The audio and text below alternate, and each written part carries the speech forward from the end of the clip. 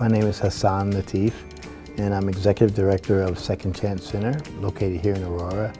And we work with men and women coming home from incarceration.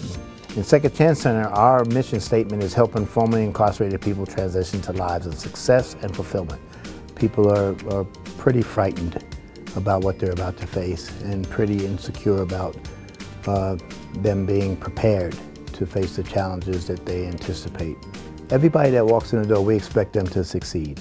We believe that people live up to or down to the expectations of others. We understand the walk that they've taken so far. We understand the challenges they're going to have to navigate, and we feel, pretty well equipped to help them do that. The first thing we want to do when they come in is try to calm them and let them know it's going to be okay.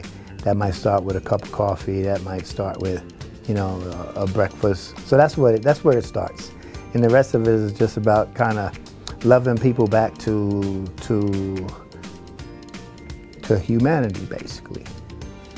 And for some of them, connecting to Second Chance Center is the first thing they really feel a part of. So what you all are doing when you honor me in this way, you're really just saying to our folks that they can do more than they ever thought they could, and that if you keep doing the next right thing, that pretty soon people will see what you do and not what you did.